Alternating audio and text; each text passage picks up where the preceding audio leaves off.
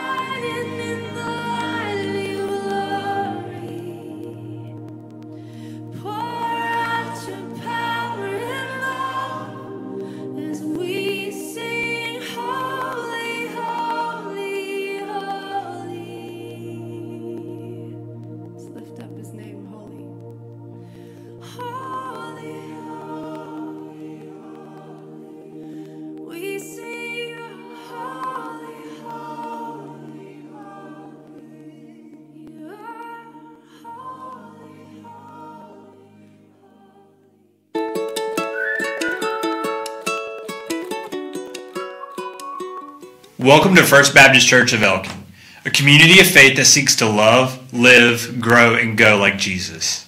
Regardless of who you are or where you've been, everyone is welcome, really. If this is your first time with us, we feel honored that you would choose to worship here today. In the pew rack in front of you, you'll find a visitor card. If you're interested in connecting with us and learning more about our church, then please fill out a card and place it in the offering plate when it comes by later in the service. You can also scan the QR code in the right-hand corner of the screen or on the back of your bulletin and fill this out online. We'd also like to extend a warm welcome to our Facebook viewers. Though we wish that you could be with us, we're so thankful that you could join us online. If this is your first time viewing the service, then please let us know in the comment section below. Here are a few things that you need to know this week. Graduation is just around the corner, and we will celebrate our graduates in worship on June the 2nd. Anyone graduating this spring is invited to participate. If you would like to recognize a graduate in our June edition of the Herald, then please submit the student's name, family relation, and graduating institution to Lance at fbcelkin@gmail.com. Mother's Day is coming up on May the 12th, and it's time to beautify our campus again with geraniums. If you would like to donate a geranium for $10 in memory or in honor of your mother or another loved one, then please see Lance in the church office. Voce will be holding their spring concert, Like a River in My Soul, on Monday the 29th at Highland Park in Mount Airy at 7 p.m., and then again at FBC Elkin on May the 6th with guest musician Summit Strings. Church conference is this Wednesday in the chapel at 6:30 p.m. Please make plans to join us as we celebrate what God is doing through our teams and committees. There will be no adult Bible study or youth group on Wednesday, but our preschool and elementary areas will meet. If you have an announcement that needs to be shared in next week's Need to Know, then please email me by Tuesday of this week. God bless and welcome to worship.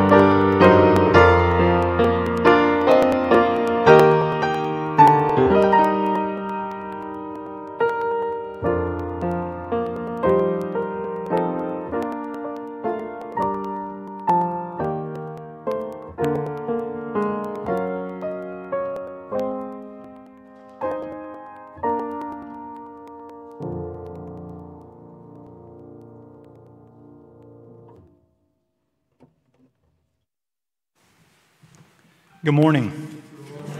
Let's bow our heads and we'll pray together. Gracious and loving God, we open our hearts and our minds to you this morning as we enter into this time of worship. We've gathered as brothers and sisters to give you praise, to repent of our sins, to be reminded of forgiveness, and to go forth equipped to live changed lives. We desire to be your disciples, Lord Jesus, those who would follow you faithfully and bear good fruit in your name. We long to be people who are patient and kind. We want to be filled with joy and peace, And we want to be people who are known for our gentleness and self-control. And we know that developing these qualities is not always easy. Life can easily lead us to grow distant and bitter. We can indulge our desires with a lack of self-control. It's easier to hate than to love.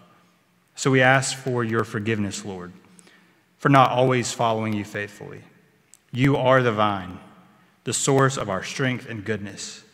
So we rely on you to help us and grow us into people who look more like Jesus.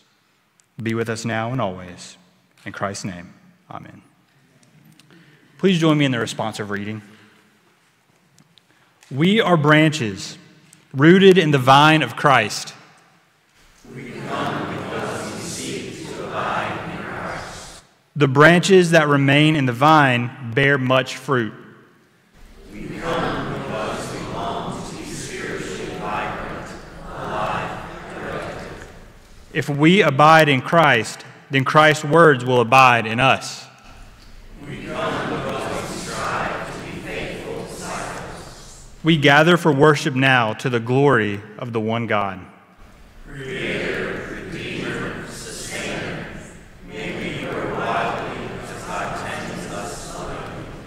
Amen. Please stand now if you're able and join us in our call to worship hymn 229, and kids can come down for kids' time.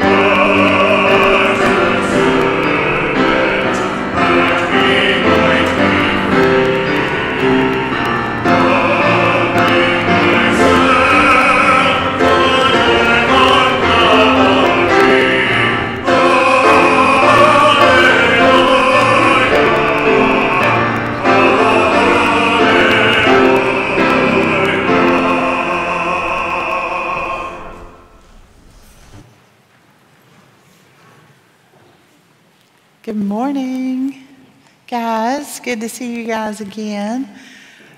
Look what I found.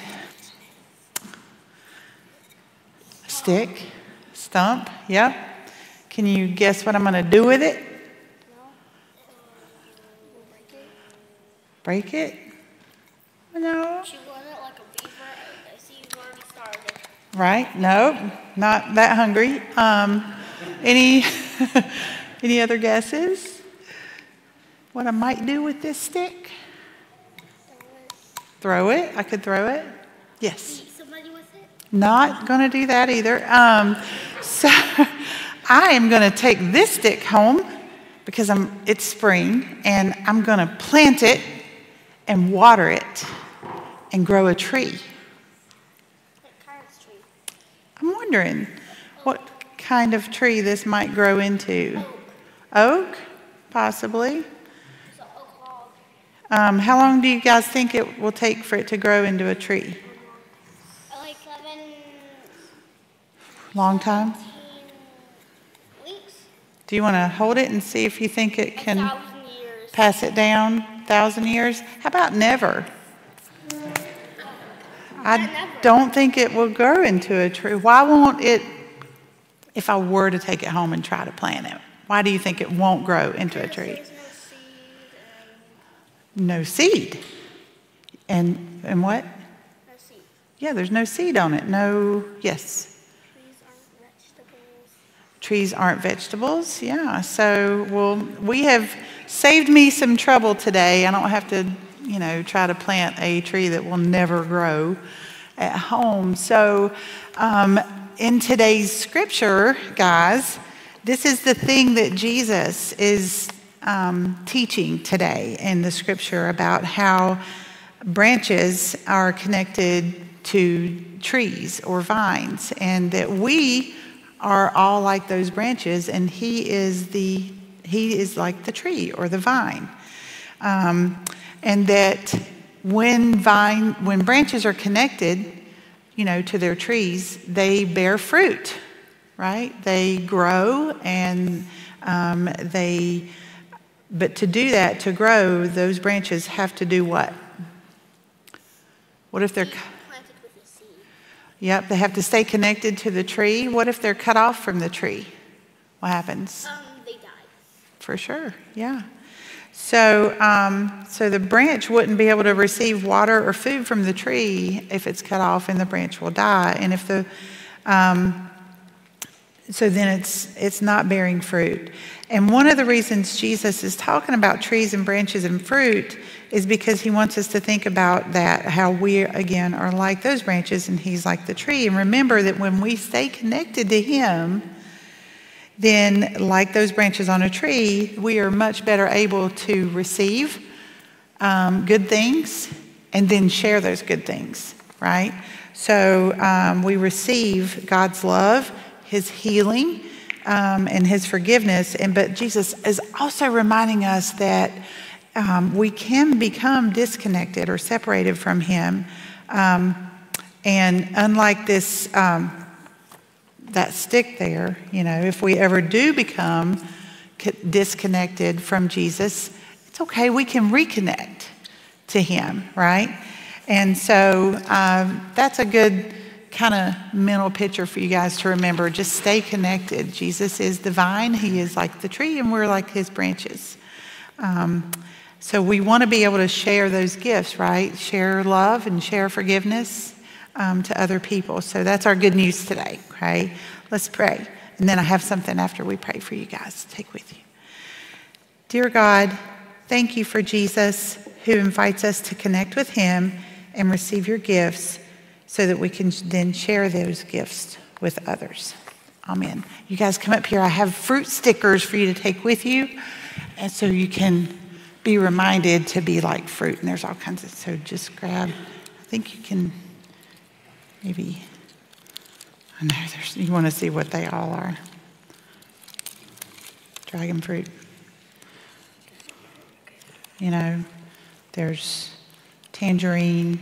This is, I don't know what that is. Does that look good? You want a banana? Banana. There you go, Slade. Whoop. Thank you, guys.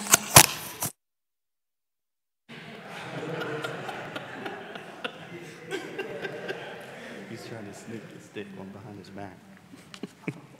Please stand now and join us in our hymn of praise, How Deep the Father's Love for Us. Father's love for us.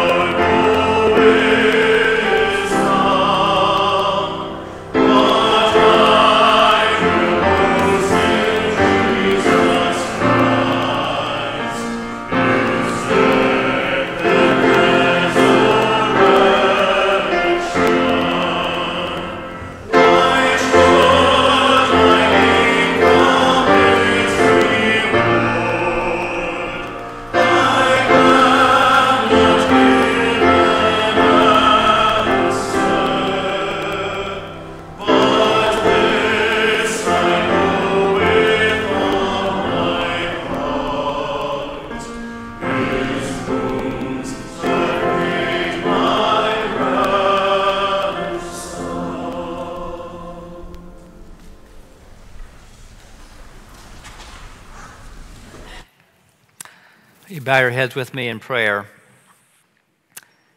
Eternal God, we gather on this, the fifth Sunday of Easter, to lift our voices in prayer, trusting that you listen eagerly to both our concerns and also our many aspirations. We thank you, Lord, for the energy and the hope of Easter. And help us to acknowledge always the power of your resurrection, which enables us to step out in faith to serve you with courage and faithfulness.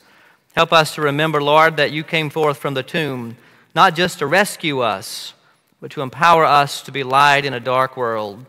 A people called not just to celebrate that the stone was rolled away, but to also roll away stones for others who are hungry for truth, for confidence and stability.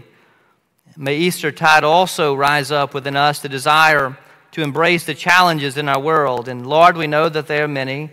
We pray for those today who are experiencing physical and spiritual hunger, many of them in our midst, in our community. And I ask that we would be moved to do our part to meet these needs. We pray, Lord, for peace in the world, especially in the Middle East, and for the wisdom of world leaders. We pray for all who protest that they may do so peacefully, and that if anyone has the audacity to protest anything at any time, we ask that we would always have clarity regarding the nature of our protest and the implications of our protest.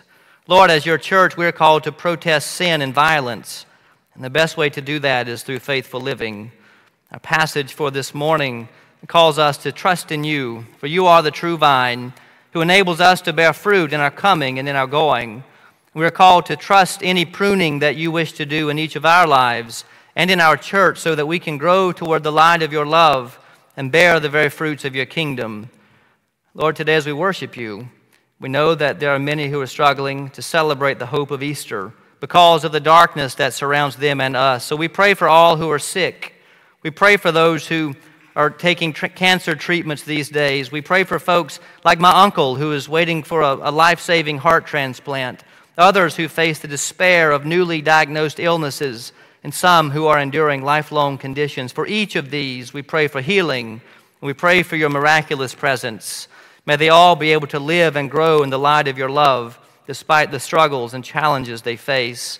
Lord, today's text is all about us growing together as your church, connected to the one true vine who is Christ our Lord.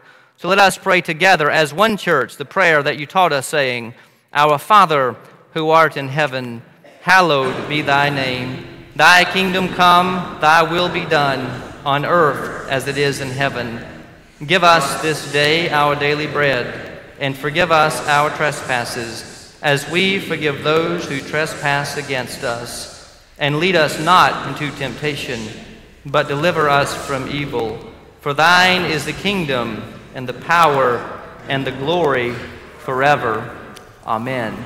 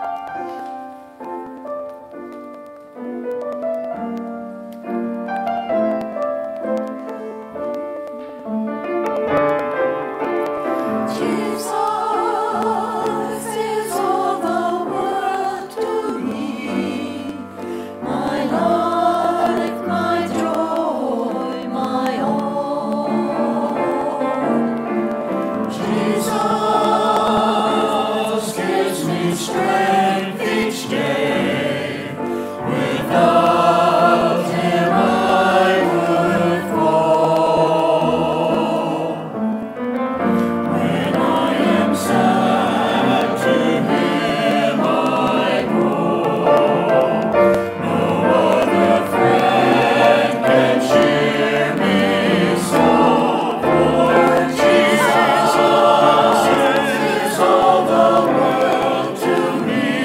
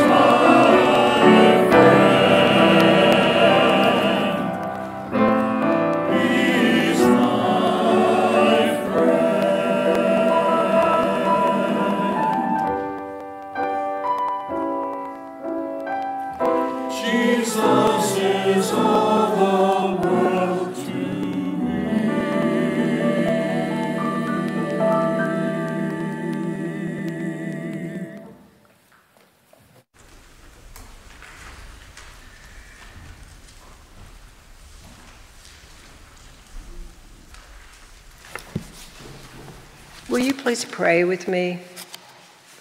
Dear God, thank you for this day. Thank you for leading us here to your green pastures and quiet waters.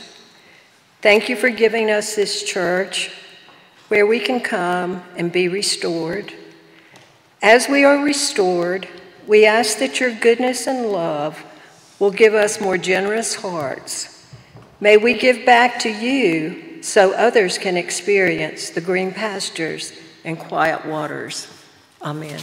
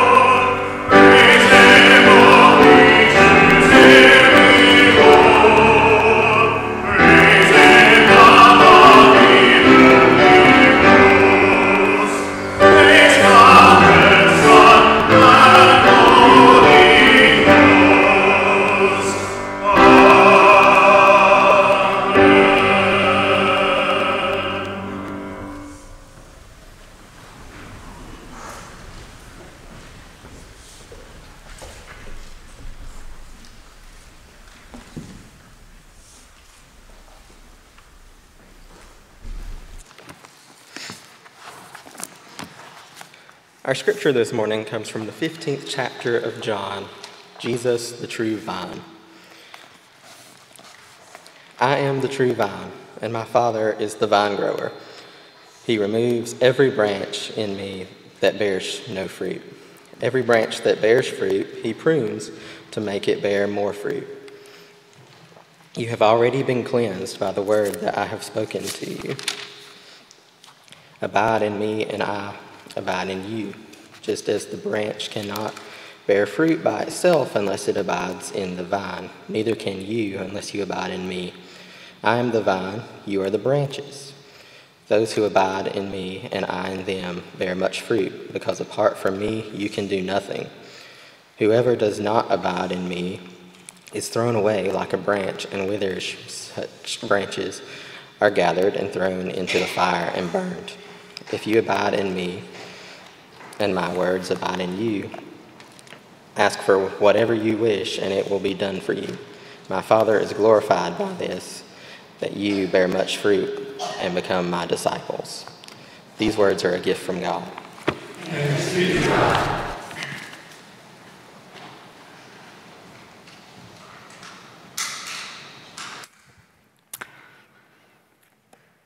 There are a lot of abides in that text, aren't there?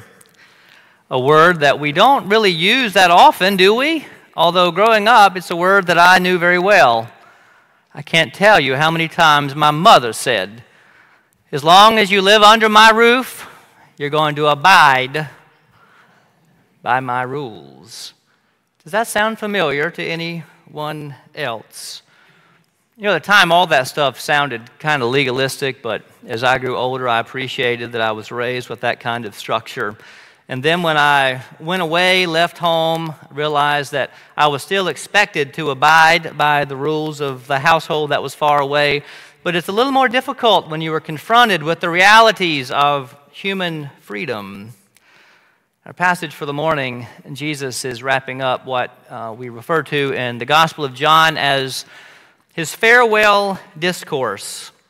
And up until this point in the narrative, the disciples have been able to spend most of their time with Jesus. They've eaten together and they've slept together out under the stars, and they've moved together from place to place as itinerant ministers, if you will. But the timing of this text is really what makes it, I think, so significant. Jesus will soon be going away, and he offers this farewell speech for the disciples and for us as the church. It is a farewell speech that is loaded with both promise, but also loaded with expectation. Jesus promises in this speech that the Holy Spirit is going to come. It will serve as their advocate, as their comforter. Jesus issues the expectation that they love one another. We'll talk a lot more about that next week. We're going to spend 2 weeks. The lectionary gives us 2 weeks in this chapter.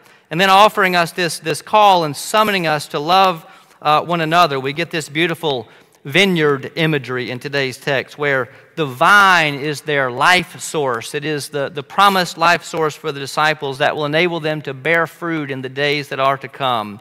I am the vine, and you, each one of you, you are the branches.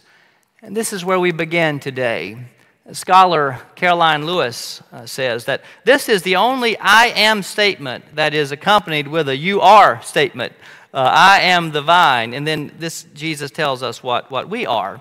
Now, Jesus makes several I am statements in this gospel. And one of those, and one of the most important ones, is I am the way in John 14. I am the way, the truth, and the life. As most of you know, by the time we get to Acts, the disciples will be known as these peculiar people who are the followers of the way. We in the church today, we are the followers of the way. We make up this living family of God. In this text, we might say we make up this ecosystem whereby we're all intertangled and connected together, yet ultimately rooted in the vine of Christ. So Christ the vine is our life source, we might say. God is the vine dresser, which means that God does all of the pruning. God does all of the cutting off of the branches that aren't producing any fruit. And that's a good thing, too, because I don't think any of us are capable judges to truly judge the nature of God's vineyard. If you go sit on my mother's porch sometime, you will discover what I'm talking about. If you're sitting with her on her front porch and she looks to the southeast corner of her yard and her eye catches this place where this flowering, beautiful cherry tree used to be, she will say something to the effect of, well, you know, several years ago there was this beautiful tree over there, but Mark Sr. and Mark Jr., that's me, They trimmed it at the wrong time of year, and it died, and the bugs got it, and it goes on and on. That was about 20 years ago, and she still hasn't forgotten it. Anyone else have a story about pruning like that? We're all horrified to prune things sometimes, aren't we? You got to be careful. You work so hard for these things, these living plants and trees to live, and if we mess up, then all is lost. Sometimes I think we are impatient with people. We don't give people the time to develop, which means that we're not capable of being the judges that God is. God knows what's best. God knows how to prune human beings in churches and communities. God always knows the hearts of others better than we do. So it's best, and I'll begin here, for us to let God do the work of holy shearing, that God keep the pruning shears, and that we focus on what it is that we have been called to do, which is to bear fruit. Because some of you can look at a plant the wrong way and it'll die. It's true. Some of you, you've told me, you are a plant's worst enemy. But even if we aren't called to prune the world of good and bad branches, we do have some pretty good gardeners in this place. And regardless of how good you are in the garden, all of you know how much work is involved in producing any kind of a harvest. And we know that the blessings of fruit don't come without the power and the sustenance of God, without the irrigation and the sunshine and the power that only God can bring. So today's imagery is really all about our life source that has to work pretty hard on us sometime to keep us all moving in the right direction. Has to work pretty hard to keep the church moving in the right direction. Jesus says, I am the true vine. Much like the sheep and shepherd imagery that we focused on in last week's passage, today's metaphor was one that was very popular among Jewish communities. The vine dresser was often an image for God, and the vineyard an image for the people of God. As most of you know, the chosen people were called to abide by God's law, and they often failed miserably. They often exchanged their obedience for idolatry and for greed and for mistreatment of their neighbors, and basically a desire to build their own empire as opposed to living into the goodness of who God created them to be. As such, the people of Judah and Israel experienced judgment. They experienced an eventual collapse and ultimately the loss of their corporate witness. You may recall in the 5th chapter of Isaiah where God cared for the vineyard as the vine dresser, but the result was nothing more than worthless grapes. So Jesus' audience knew a few things about vineyards that didn't bear intended fruit. And this is the cultural context from which today's passage comes. Jesus says, I am the vine, and each of you are the branches. I want to invite you to use your sacred imaginations for a moment. Just imagine a vineyard. What comes to mind? The vine branches that are just weighed down with clusters of beautiful and colorful grapes. Perhaps when we think about abiding in Christ, this is the kind of image that comes to mind. We find ourselves sitting out atop one of our beautiful ridges, looking out over a vineyard somewhere in the Yadkin Valley, a 68-degree day, few clouds in September. We really are blessed with some beautiful scenery around here. Abide in me, and I will give you anything that you wish, Jesus says. This is how this theme of abiding seems to ring with us. And sometimes life is just like that. All is well. We are abiding in God, and God is abiding in us. But you know, this abiding stuff doesn't always feel like a cool breeze in a beautiful vineyard, because life comes to us and calls us to abide in all kinds of seasons. What did the psalmist write? That we are like trees planted by streams of water, which yield their fruit in due season, and their leaves do not wither. But some seasons in life don't seem very fruitful at all. Yet to abide in Christ is to live into our identity as children of God, no matter what kind of season we find ourselves in. So what does it mean for us to abide? Well, of course, the simplest definition is to simply obey the rules. Whatever the rules are, you abide by them. Like abiding by Mama's rules as children. And abiding in the church and in Christ does come with some rules and expectations. You see, Jesus made our marching orders very clear as the church, as it pertained to loving God and loving our neighbors and even loving enemies and welcoming strangers and taking up our cross, doing all the things that we are called to do as disciples and followers of Jesus Christ. But a deeper meaning of abide is to endure. It is to reside. It is to be anchored in and to be rooted in. I think Eugene Peterson's translation in The Message is a really good one. He writes, "Live in me and make your home in me just as I do in you. No matter what season of life comes your way, reside in me, stay rooted in who I am." Sometimes abiding is tough, isn't it? One of my late mentors, Mr. Wade Tucker, Reverend Wade Tucker, used to say, "Sit deep in the saddle, partner. They're in for a bumpy ride." And I've kept that with me through these years as a pastor, because there have been times when I've known that I was just going to have to sit deep in the saddle. But this is what it means to abide in Christ, because that's when abiding is the most important in those barren and bumpy seasons of life. You see, in the early church, the followers of the way, they were looked upon as a strange people. They encountered a lot more adversity than we encounter as the church in our own day. These people were different as they lived their lives devoted to neighborly love and one another, proclaiming the kingdom of God, which looked nothing like what so many thought was the greatest kingdom that they had ever known in the Roman Empire. And they modeled love of God and neighborly love even when it was difficult, even when it was costly, because they were followers of the way. Because they were connected to the vine, they were connected to the life source, and their branches kept growing all over Europe and even here today, which is how we got here, followers of the way. Somehow we moved from asking the question, is he or she a follower of the way? And instead we say, well, where does he go to church? And we have no idea what that means anymore. But what if we started talking like the early Christians did? What if we began to identify ourselves as followers of the radical, loving way of Jesus our Lord? Now, I think the local church is certainly one of the things that identifies us as followers of the way.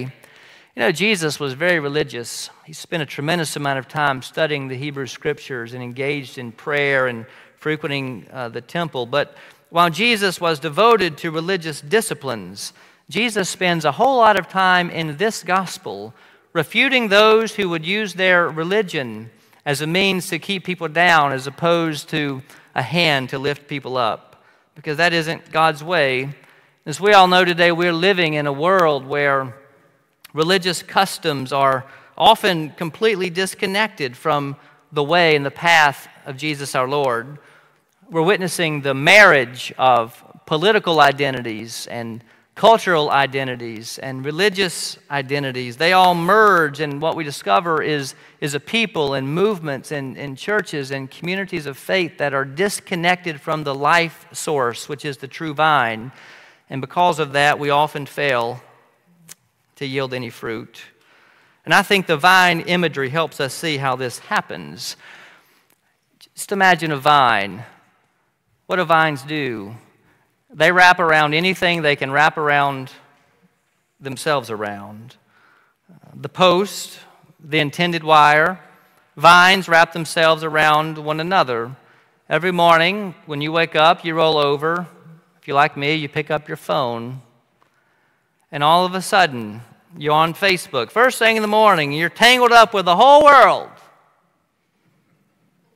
All these vines, some of them fruit producing, some of them dead as they can be. Some of them really in need of pruning. And then you go in the kitchen and you turn on your favorite news channel and you get a little bit of news, mainly propaganda, tangled up in the vines. And then you go to the grocery store and you're tangled up in the vines again with whomever you encounter. And in your head is whatever you heard on Sirius XM radio on the way there. You see, if we human beings are the branches, and we are, then we were all of us were created in the image of God. And we're just tangled up in this big vineyard together. Some of us bearing fruit. Some of us growing towards bearing fruit. Some of us are not. And I think that's why we need the church, where followers of the way come together to be reminded of what it means to walk in the way and in the light of Jesus, lest we contribute to the toxicity in our world. But how do we abide in Christ? We do so by remembering who the true vine is. The man from Galilee who taught us how to live and love one another in this world, who taught us that our citizenship is not of this world. And we have to remember that we are forever getting tangled up with branches that can absolutely suck the life out of us. The old preachers used to talk about being in the world and not of the world. It's still a good word, isn't it? We're in the vineyard, tangled up with all kinds of people who were created in the image of God, but who are not growing towards the light. And you know, growing towards the light really is the goal of the Christian life. I had to look this up. I knew there was a scientific word for it, and I didn't do particularly well in biology, so someone can tell me how to pronounce this, but heliotropism is the million-dollar term for plants that grow towards the light. When I was deployed last year, our commanding officer sent myself and our psychologist and a chief to southern Spain, to Rota, a beautiful place, and it was in the springtime, and I have never seen such beautiful fields of sunflowers, just not exaggerating, hundreds of acres of sunflowers in full bloom. It was absolutely gorgeous. But the fascinating thing is when we would leave out in the morning, is they would be facing this way, and then they would just kind of move as the day went along, really, toward the sun. Some of you have grown sunflowers, and you know that's how they work. They're always facing and moving and tracking the sun. It's fascinating. If you've ever seen a tree that's on the edge maybe of a cow pasture, it's going to reach toward the sun, and it's going to grow that way, and it will pursue the sun so zealously that it'll even fall over. We've seen that happen before. But you see, that's how zealous that we should be as followers of the way, all tangled up in this messy world, working and being drawn toward the light. It's not always easy, is it? Sometimes abiding in Christ is not a beautiful afternoon at the vineyard. Sometimes abiding in Christ is nothing more than a battle against the powers and principalities of darkness that confront us every day. Sometimes abiding in Christ is a battle against all of the temptations and triggers that confront us in this world and keep us from being our best selves. So abiding is not a warm and cozy image, no more than the sheep and shepherd imagery was in last week's passage. Abiding is really all about growing toward the light and remaining rooted in the vine.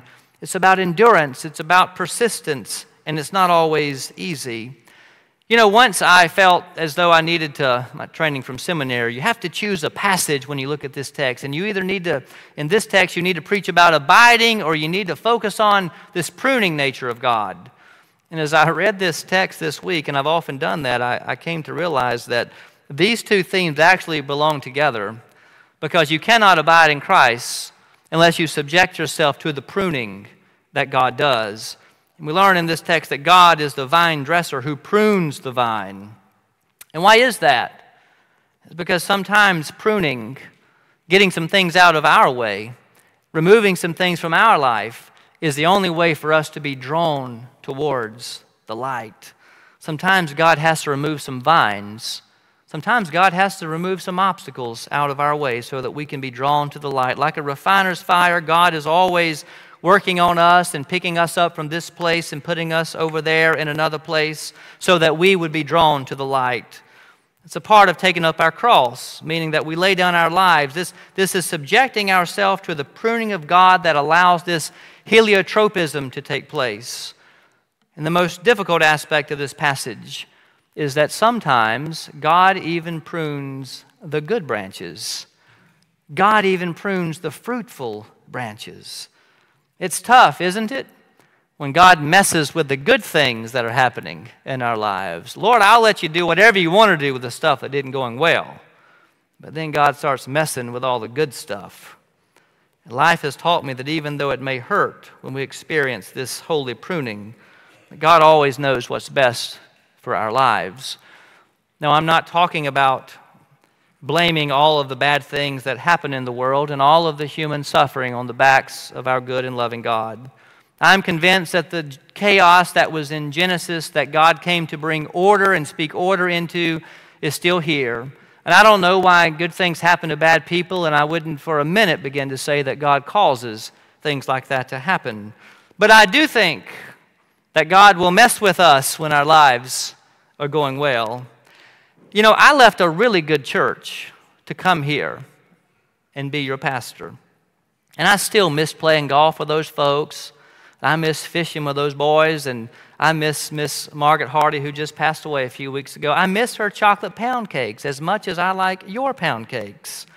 But I know, without a shadow of a doubt, that I am right where I am supposed to be. I imagine as you look at your lives, you can think of some examples as well. I love my little piece of dirt over on Douglas Road and my beautiful, young, growing family, but God picked me up, sat me in a Middle Eastern metropolis, and I was just miserable. I'm miserable in any metropolis. But I found myself to be just miserable. But you know, by the time I left, I had discovered the beauty of a new culture, the beauty of the people who were there, and God had enabled me to grow as a husband and a father and as a leader. You know, God takes those holy shears, and we don't like them. But God takes those holy shears and cuts and whacks at our lives in ways that we may not always understand. And sometimes it's difficult. But you see what God is doing is enabling us to grow toward the light. God will change your job and your zip code and your friends and your office, and God will even change your mind about some things. This is the pruning that God does. You know, the church is probably the most obvious living organism where we witness the pruning of God all throughout our lives. Everything was going so good, preacher, until you brought that up. I've heard that a few times in the last 20 years. We were going along just fine until them there deacons started dreaming about how we could better engage the community. Everything was going just fine. But God pulled out the shears. And sometimes God's pruning work will even send folks to other churches. And you're not allowed to say that out loud, but let me ask a question. How many of you came to this church today from another church?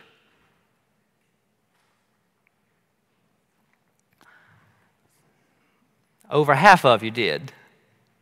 Yeah, maybe even 3/4 of you.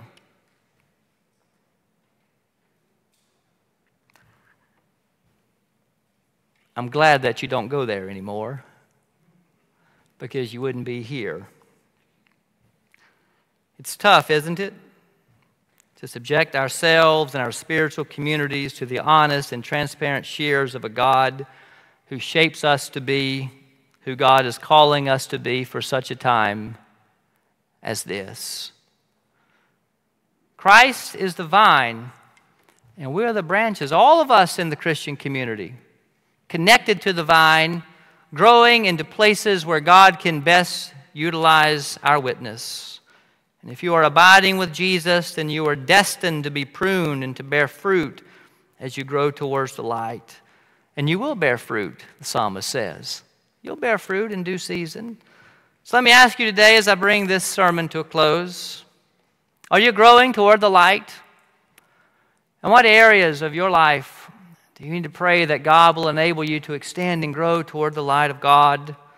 Is your family growing towards the light, or do you feel as though you're standing still? Is your mission team, a number of you are part of the mission team, is your mission team beginning to get a little stagnant? Are you getting comfortable, or are you growing towards the light? Is your connect group growing toward the light of the future? Or do you find yourself sometimes living in the comfortable shadow of the past? Is your marriage being enhanced by the light of Christ? Or is it tangled up in conflict because you're not rooted in the light of who God is in Jesus Christ? Are you growing Or are you stuck? Are you in need of the pruning of God? And are you resisting the God who prunes us, who promises that our best days can be before us? There's an old saying that I got a chuckle out of, and you probably will too, that many of the church people who sing standing on the promises are actually just sitting on the premises.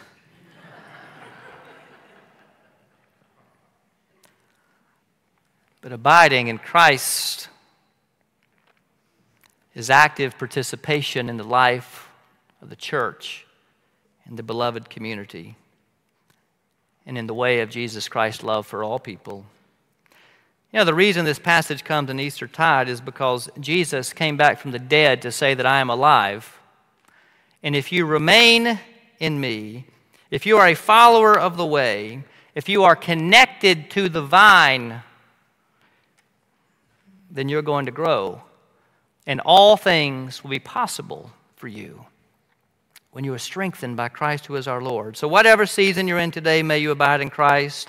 May you surrender yourself to whatever pruning is happening in your life, and may you continue to grow as a vine toward the light. May you endure the dry season and the spring storms and know that it all contributes ultimately to fruitfulness in your life, in your family, and in our church as you walk faithfully together as a peculiar people. We ought to be a peculiar people, we followers of Jesus.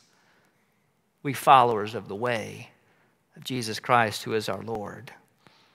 Our hymn of response is one of my favorites.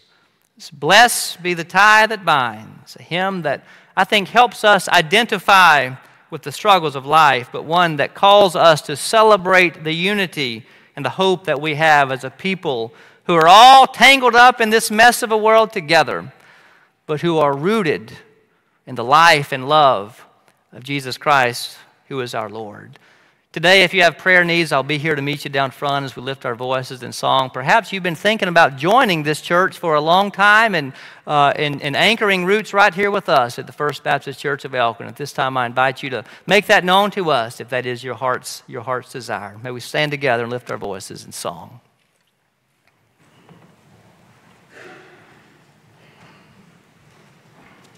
Hymn 387.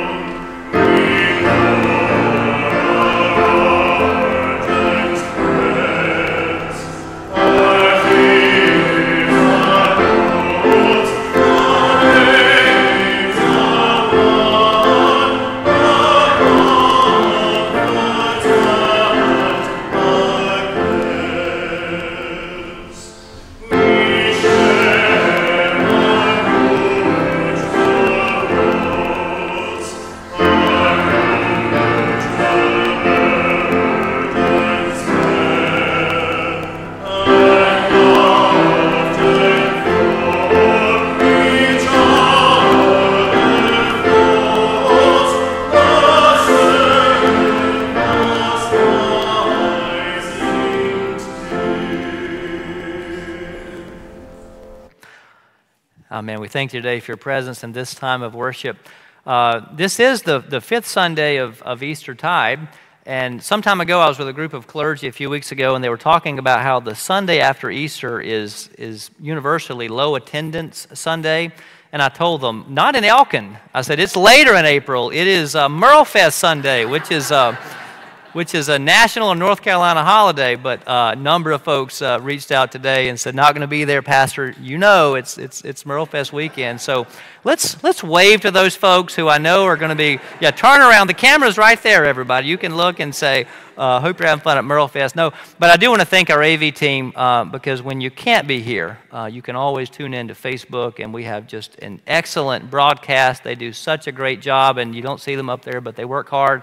And so maybe every week we should all turn around and give a good wave to our folks. Not all of whom are at Merle Fest, many of whom just physically can't be here with us, but they rely on that camera up there and this team to get the good word to them and connect with us each week. We're all connected to the vine, right? Even through the internet sometimes. So we're grateful. We're grateful for that. If you're our guest today, hope to meet you when we go outside here in just a few minutes. May the Lord bless you all this week. May you bow together, and I'll offer you this benediction. May we go now as a people, all tangled up in this diverse and dynamic world, yet always drawn to the light of Jesus. Let us go forth today as the church to bear fruit. Fruit that will last, fruit that will make our joy complete. So go now, church, as a peculiar people, the people of the way of love, the way of life, the way of Jesus Christ, who is our Lord and our Savior now and always. Amen.